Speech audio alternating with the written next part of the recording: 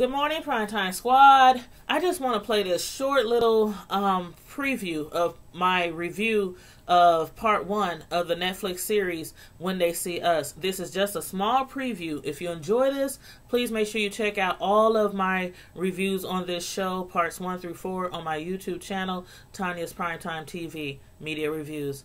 But the show When They See Us is about the prosecution of 5 innocent juvenile defendants known as the Central Park 5 in the Central Park jogger case in 1990, and how the 5 boys was maliciously prosecuted, racially discriminated, and how the police and prosecutors, even though they didn't have any solid evidence, like no witnesses, no fingerprints, no DNA, no sperm, no nothing, but the version of the story by those 5 boys, which turned out to be a confession orchestrated and coerced by the police, leading to the black and brown boys self-incriminating themselves for the rape of jogger Trisha Meili. Please check out this short preview of my review of part 1 of When They See Us, and make sure you like this video, make sure you share this video. Thank you very much.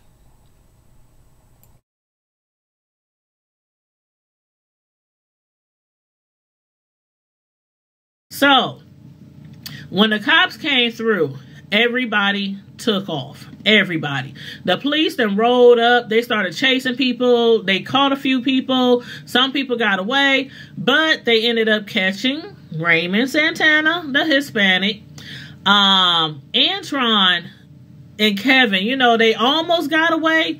You saw them jumping a wall, you know, scaling a wall and try to get away.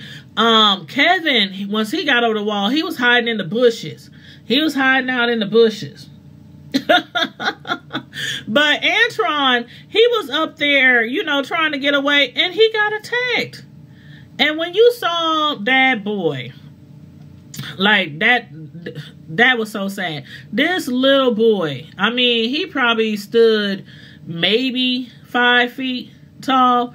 Some of these kids were really small. A few of them was kind of big. Like Raymond, the Hispanic, when the cops were questioning him, they said, "Are you sure you only in the 9th grade?" No, he was in the 8th grade. They said, "Are you sure?" And he was like, "Yeah, I'm sure." And they was like, "Well, you awfully big," because some of them cops was hoping and praying that they were 16 years old, because they wanted to interrogate them and interview them without their parents around.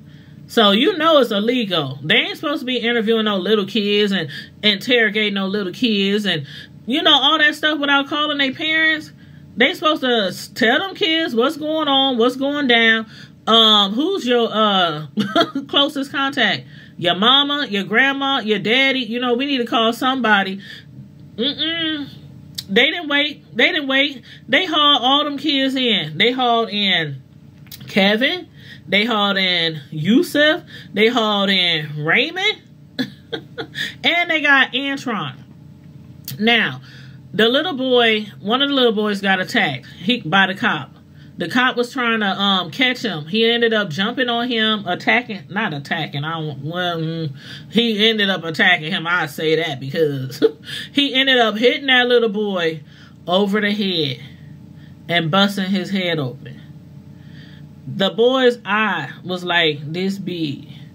And it wasn't like he was like, I wouldn't call it resisting arrest. They all was running. They all was running. The cop caught one of them, jumped on his back, and the boy turned around like, he's just screaming because he's like, you know, what's going on? And the cop just took his helmet off his head and just, bam, right across his face and told him to shut up and be still.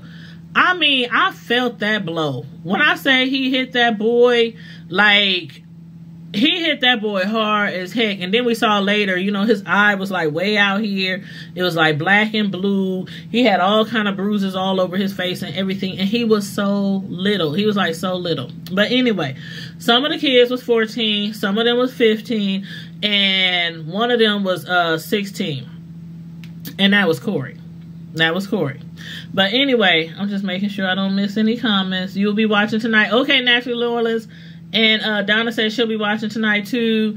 I'm paying for it. Finally getting something I'm paying for. Yes. Shoot, I pay for my Netflix and my Hulu. Shoot, they the best thing since cable. Let me tell you, they the best thing since cable. But yeah, so they hauled them all back to the station. And I was like, when he hit that little boy, I thought the boy was dead at first or unconscious. That's just how hard he hit that boy. But for y'all who haven't watched it yet, y'all see he cracked that boy with that helmet on his head so hard. He was just like, he was gone. He was gone. He was out. Shoot, he was out. But then after that, the next thing we saw, the detectives, they were really young. Yes, they were really young. Miss Nolan, you sent me an IG message? Okay, I'll check it. I'll check it.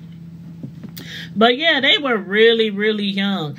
And I was like, when the detectives and the cops got there, when they got to the park, and they started looking for evidence, searching the grounds, where that female jogger was attacked, assaulted and raped.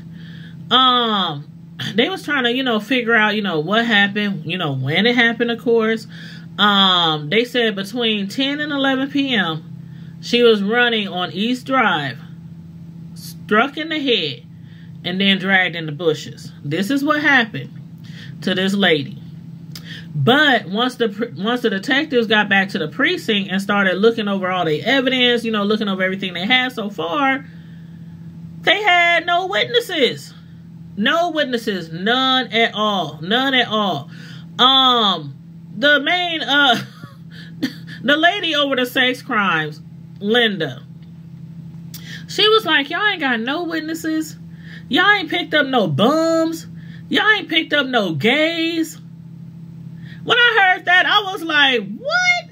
They trying to pin it on everybody. Talking about, y'all didn't pick up no bums, no gays. Like, okay, are they saying gay men back then used to attack white women, joggers, gay men? I was like, okay, I done heard it all now. I was like, oh, damn. She was headstrong, like really headstrong on trying to, pin somebody on this murder. Like ASAP, like right away, like the attack, the rape just happened. And already they trying to pin it on somebody by like midnight, before the pumpkin turns back. I'm like, dang. But then, another cop was like, you know what? There's a bunch of kids, on the north side of the park, that said they was over there wilding out, just wilding out, just goofing off, running around, playing tag, like a lot of them said they were doing. But it was no witnesses. No witnesses at all. The parents of the children that were at the precinct that was being questioned, detained, the ones that knew that their children were there, the ones that knew, they came. Raymond's father came to the precinct. That's the Hispanic guy. So his son Raymond, and his father's name was Raymond Sr., by the way. Kevin Richardson, his mother came, even though she's really sickly. She did come, but then she had to leave and go get some medicine because, she's on an oxygen tank. She got tubes in her nose, all that kind of stuff. So his mom was really sick and had to leave to go, home and get some medicine. Then was the two that came down there. The other parents, they had no idea that their children was downtown. They had no idea why their children was being held, what kind of questions they were being asked. They had no idea at all. Like, the detectives, they didn't make no phone calls. Like, for instance, one of the guys named Yusuf, his mother, she found out because she was making calls around to friends and family. Like, this boy know he's supposed to be in by such and such time. It's the weekend, but still, they young. So he got to be in by 10.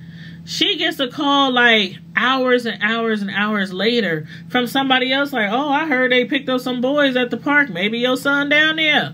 So a lot of the parents had no idea where their children was.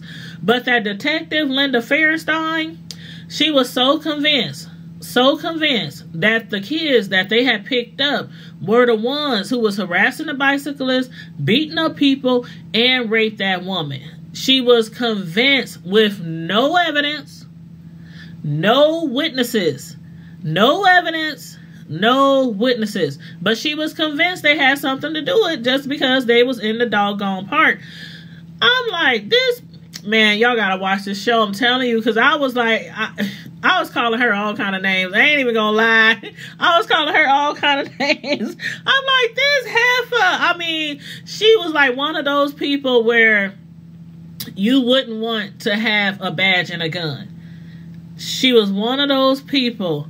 Now, mind you, she was one of the prosecutors, but she was one of those people you did not want to have a badge and a gun and be at the wrong place at the wrong time. She struck me as that type of person, like a racist. That's how she struck me. So again, y'all check it out. But anyway, because of the fact that in the last year, this happened in 1989 and 1988, there were like 3,412 rapes in New York, New York City, 3,412 rapes. And because of that, that's why she was so, determined to find the rapist in this situation. And even though the other cops and detectives were like, but we have how we got a case? We don't have no evidence. We don't have no witnesses. How we got a case? And she was like, oh, we gonna have a case. We gonna have a case. These rapes are an epidemic, and we need to take control of this situation. So they were gonna make a case. They were gonna create a case. Child. Yes, that wife, Heather. When I say she was on my nerves, she was on my nerves. Hey, Glazy, how you doing? Thanks for stopping in. But yeah, and I'm like, whew, Lord. Now, Raymond, the Hispanic, when his father, Raymond Sr., when he came in, he had to be at work at night. So he was sleeping through the evening. Some people who work overnight, they get home, they might watch TV, they might eat, they might run errands during the daytime, and then around 3 o'clock, they hit the sack because they have to be up at night to go to work. So they was giving him shit, talking about, where was you while your son was running around in Central Park? Where was you? And he was like, I had to work. I had to work. He's like, what my boy do? He don't give me no problems. What did he do? What did he do so bad? Why is he here? And they was like, just giving him shit like, your son out there wilding out. Because the cops, the funny part was, one of the funny parts was, the cops didn't know what wilding out mean. So they was up there like, what's wilding out?